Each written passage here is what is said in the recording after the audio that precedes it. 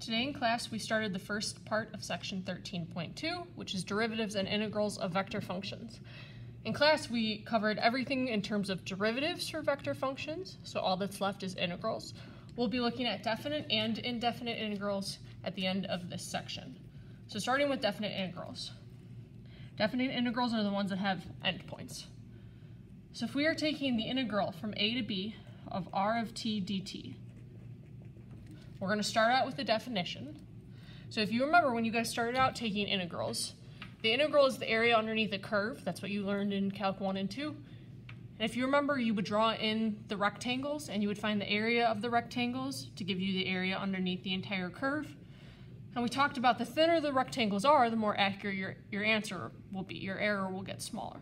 So that's the idea with an integral. You're taking the limit as n goes to infinity of the sum from I equals 1 to n of r of t of I star times delta t.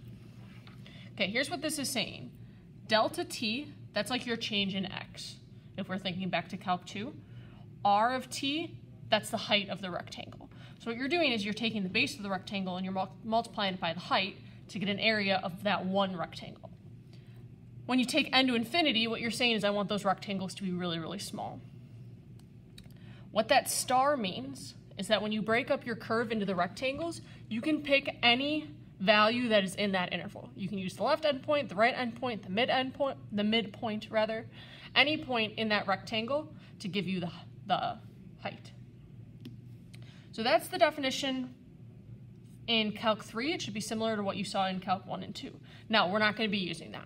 I expect you to know it and understand it, but we're not going to use it. Instead, we're going to use the following theorem. It's going to be really similar to derivatives. If I want to take the limit from a to b of a vector function, I'm just going to take, if you want to take the integral from a to b, you're going to take the integral of each of the component functions.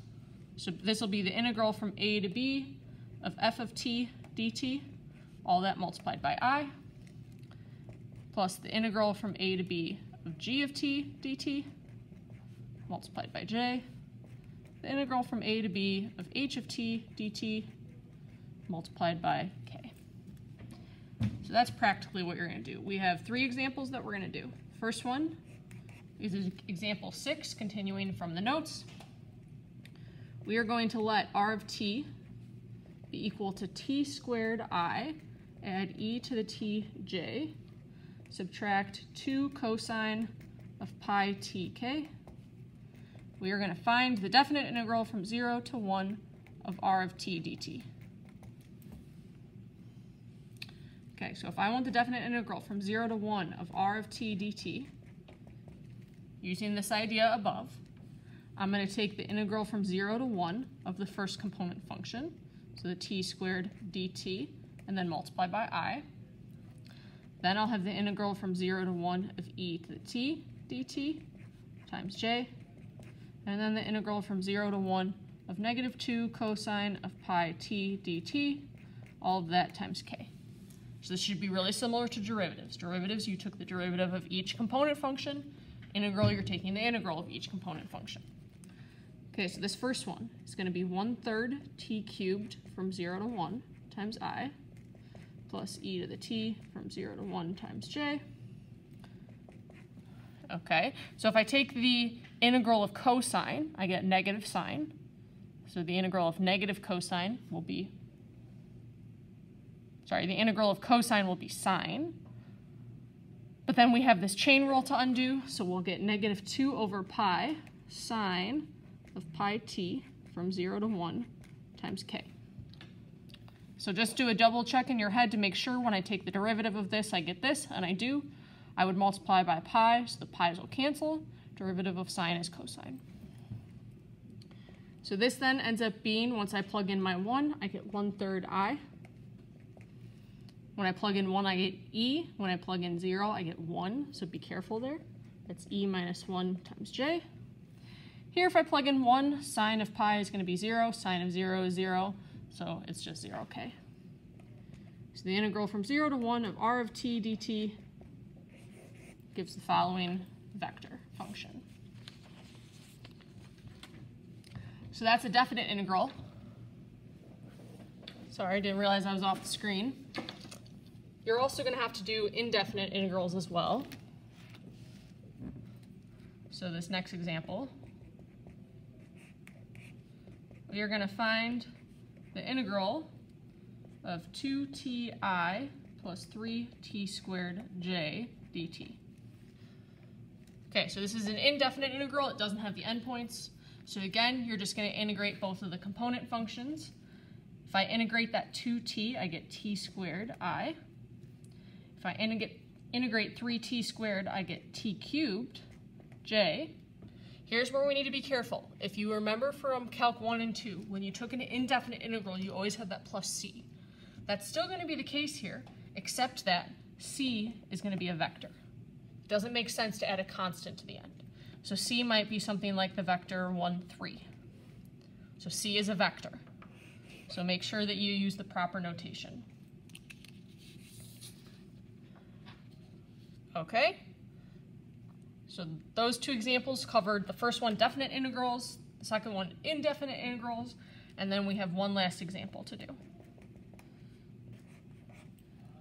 Okay, example 8. We are going to find r of t given that r prime of t is equal to 3, 2t,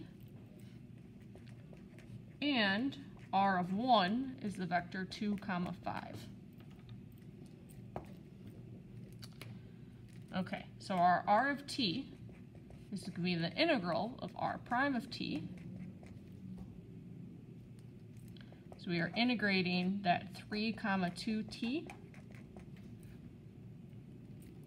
So our r of t then, integrating 3, I get 3t. Integrating 2t, I get t squared. Then we talked about above, you need that plus c as well. Okay, we also know what r of 1 is. That's going to help us find our c vector. So r of 1, that 2, 5, is going to be equal to, when I plug in 1, so this will be 3, 1, plus c, I'm going to break it into its components, so I'm going to call that c1 and c2.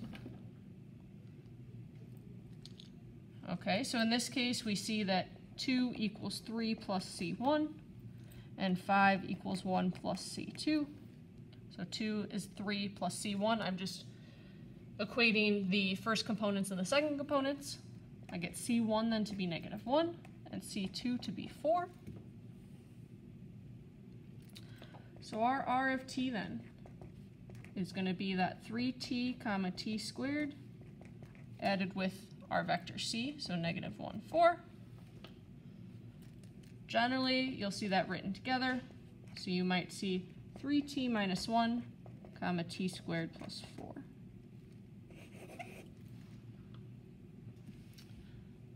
So this should remind you of something from Calc 2. Calc 2, sometimes you would be given information to help you find c. So it's the same idea here, just remembering that c is going to be a vector since this is a vector function. So that's the rest of the notes for section 13.2. Good luck on the homework. If you have any questions, please ask Mr. Raff. If he can't answer them, you are welcome to email me. Good luck.